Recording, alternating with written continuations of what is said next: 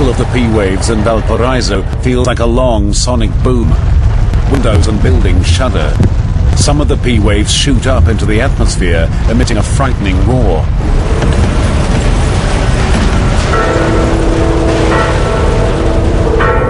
The secondary waves follow, carrying most of the earthquake's energy.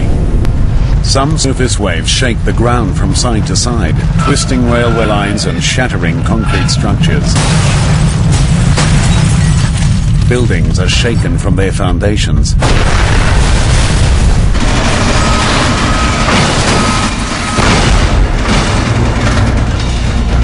Unstable areas of the cliffs surrounding Valparaiso collapse, taking many buildings with them.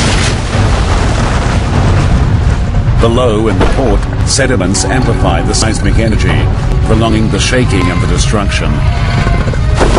Liquefaction ruptures gas mains, water pipes, and vital communication links. In addition to the deadly seismic waves, the earthquake rupture releases pressure on the South American plate. It pushes forward and flattens. Areas of the coast sink 2 meters. Entire structures collapse and flooding is rampant. Fires caused by broken gas mains rage out of control. As the city lies paralyzed and in ruins, the biggest killer of all is about to strike.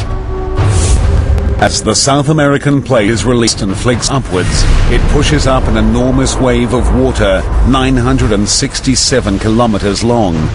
Gravity quickly pushes it back, creating a massive wave, a tsunami.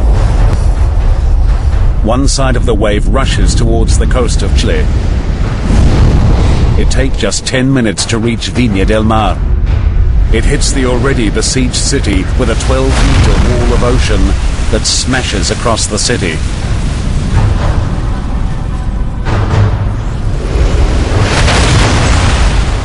Thousands more lose their lives.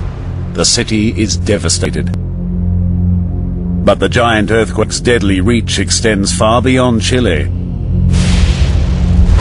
The same tsunami that pulverized Viña del Mar speeds across the Pacific for thousands of kilometers.